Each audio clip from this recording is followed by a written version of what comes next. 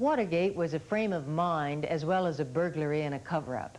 For us, it was 300 hours of film and tape to be condensed into 2.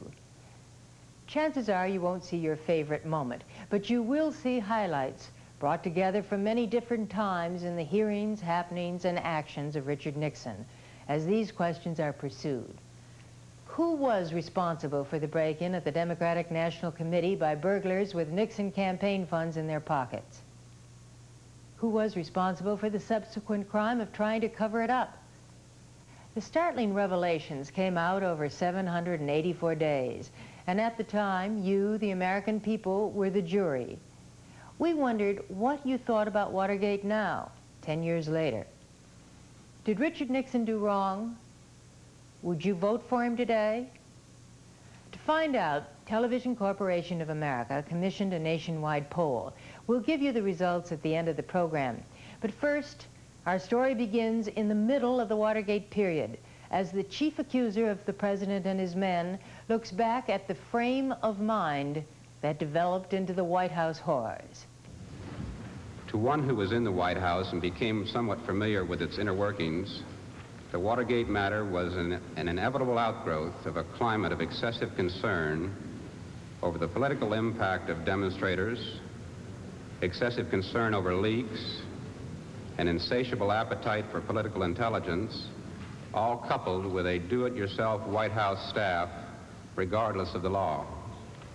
It was the spring of 1971 that Mr. Haldeman discussed with me what my office should do during the forthcoming campaign year. He told me that we should take maximum advantage of the president's incumbency, and the focus of everyone in the White House should be on re-electing the president.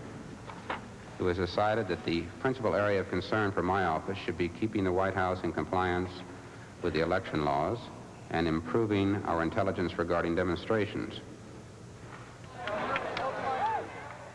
In Nixon's mind, anti-war demonstrators were a threat to his management of the Vietnam War, as well as to his upcoming campaign for re-election. He considered the anti-war marches on Washington to be unpatriotic, unlike his own patriotism, which he traced to the original 13 states. 13 states, weak, poor, but the hope of the world. Why? Because we stood for something other than power, something other than wealth. We stood for an ideal, for a moral and spiritual strength that caught the imagination of the world.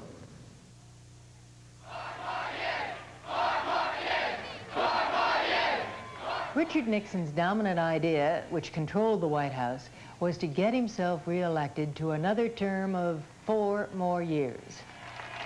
Well, I don't know anybody who has a better idea. President Nixon campaigned in California with Governor Ronald Reagan, and along with his supporters, he drew protesters. The demonstrators were faced down by police, violence broke out, and it was widely publicized that a rock was thrown at the president. If a man chooses to dress differently, to wear his hair differently, if he has any, or to talk in a way that repels decent people, that's his business. But when he picks up a rock, then it becomes your business and my business to stop him.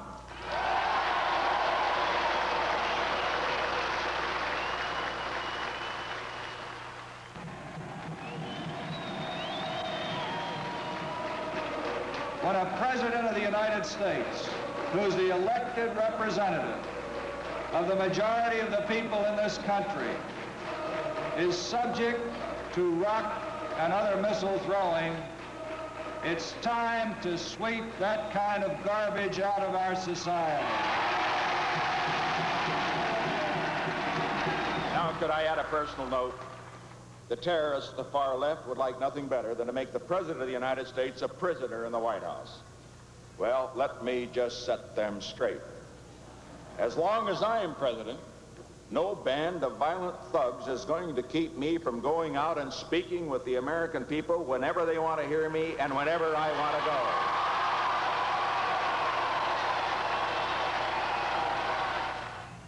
go. I became directly and personally aware of the president's own interest in my reports regarding demonstrations when he called me during a demonstration of the Vietnam Veterans Against the War, which occurred on the mall in front of the Capitol. The President called me for a first-hand report during the demonstration and expressed his concern that I keep him abreast of what was occurring. Accordingly, we prepared hourly status reports and sent them to the President. Embattled in the White House, his upcoming campaign threatened by demonstrators. That's how Richard Nixon saw himself, and his organization reflected the frame of mind of its leader. John Ehrlichman, Chief of Domestic Operations, and Bob Haldeman, White House Chief of Staff, were the President's closest advisors. As a team, they shared fears of enemies and treason, inside and outside the government, and they worried about security leaks, some of which had already had a very real effect on the administration. In mid-1971, the New York Times started publication of the so-called Pentagon Papers, which had been stolen from the sensitive files of the Department of State and Defense and the CIA, and which covered military and diplomatic moves in a war that was still going on. The implications of this security leak were enormous, and it posed a threat so grave as to require, in the judgment of the President and his senior advisors, extraordinary action. As a result, the President approved creation of the Special Investigations Unit within the White House, which later became known as the Plumbers. John Ehrlichman was responsible for supervision of this group. Ehrlichman was the White House overseer of the secret operatives, the Plumbers, so named because their first job was to stop leaks. Among them, E. Howard Hunt, a man with a distinguished record with the Central Intelligence Agency, and G. Gordon Liddy, a former FBI man.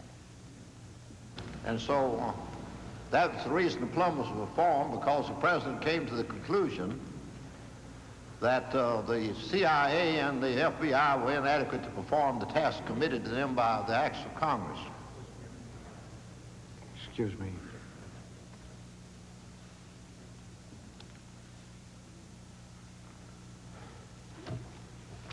The answer is yes. Long before Watergate, the Plumbers broke into the office of the psychiatrist of Daniel Ellsberg. It was Ellsberg who had leaked the Pentagon Papers to the press. What did you intend to do with the evidence so obtained from Dr. Ellsberg's psychiatrist? Did you intend to introduce it in court? No, sir. This was not intended to satisfy that need. This was intended to satisfy the President of the United States, who was saying, how could a thing like this happen? Mr. Ehrlichman, are you telling me that the break-in to Dr. Fielding's office was to satisfy the President of the United States? Well, now you've misunderstood me, Senator.